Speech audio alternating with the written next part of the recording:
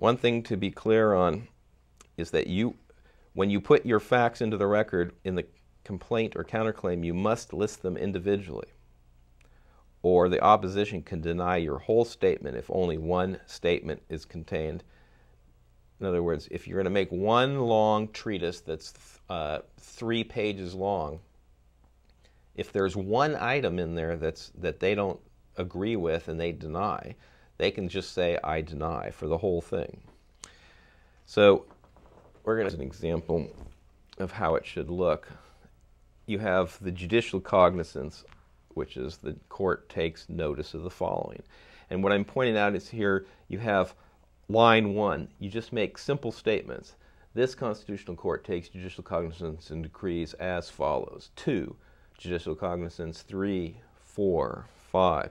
So you make single statements of, on such and such a date, I received a letter from the bank stating that there was a debt owed to them of so much money. See, that's a fact. And then when they have to answer that or lose. And the answer would be, I admit, I deny, or I have no knowledge. So if they say, I admit that we sent you a letter on that time. Well, of course they're going to admit it because you got a copy of it, and they're going to be liars if they don't. You understand?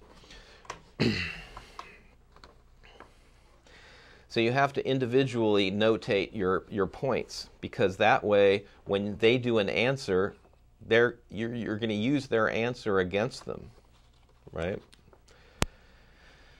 So it should be in the form of a noun, verb, subject, i.e. 1, on or about June 4th, 2010, alleged Officer Dandy issued a citation for speeding to John Doe in all capital letters. 2, on or about July 16th, the Superior Court of Wonderland sent a notice to appear, citation number blah, blah, blah, to John Doe in all capital letters. Now, you know, each item is going to list individually so that the opposition has a chance to address each individual item, and that's how you're going to get information to use against them from their own statement, which is going to be in the form of an answer. If they fail to answer it, they lose. Next time, the next thing to do in statutory law court is to file any motions. Motions are a plea to the court to move the court. The court sits there like a feather on an ocean, and it doesn't do anything until somebody asks it to, allegedly. Okay? So when the DA puts in a complaint, then that's when the court can do something.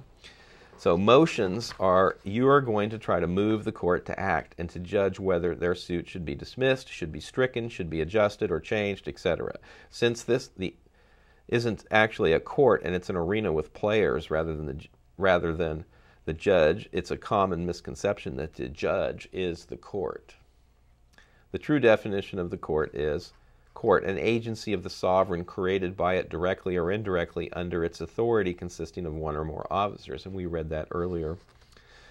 You could file a motion to dismiss, right to a speedy trial, let's say, if they have violated the code and they are bound to honor it. That states if they haven't started the trial within 30 days following the arraignment or the arrest, the case be dismissed. So you would put the evidence into your motion showing a summary, the facts, the law, and the conclusion. Summary, the facts, the law that supports your right to get the decision you want, and then your conclusion of law. A motion can be filed to avoid filing an answer, which is quite common because, let's put it this way, he who's right wins in court. The truth is what wins. Lies and deceit don't win.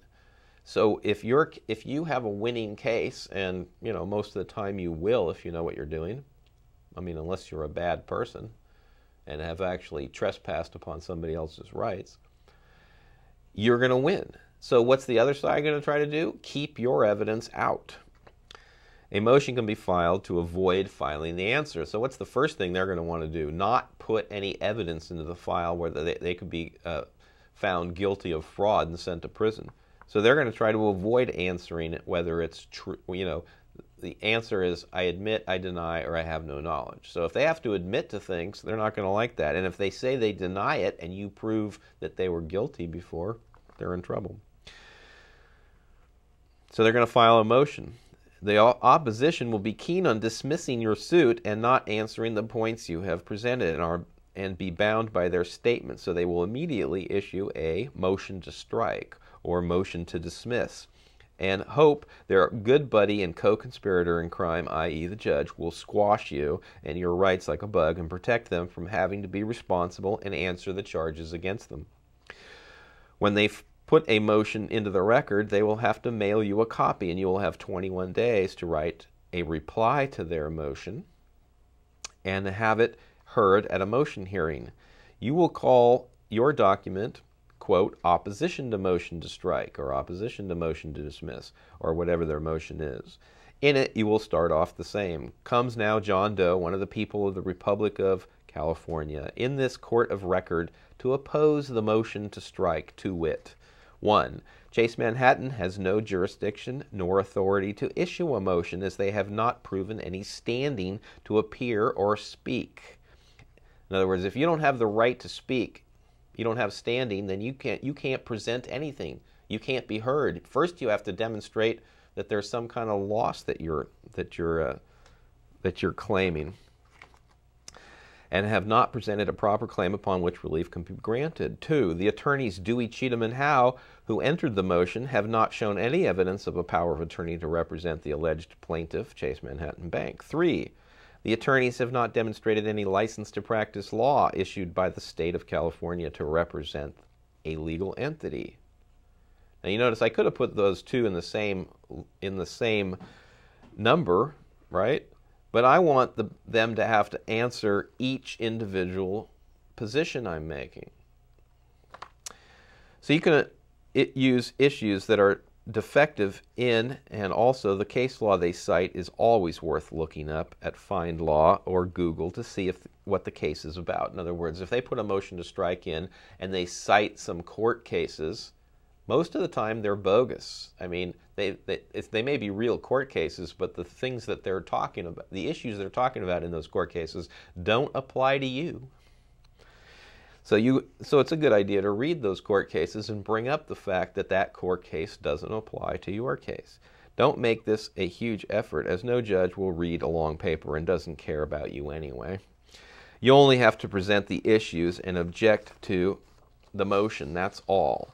I don't expect the judges to be anything but corrupt when they are ruling against the people in favor of their paycheck. I mean the state and their true masters, the bankers, who are supplying the paycheck.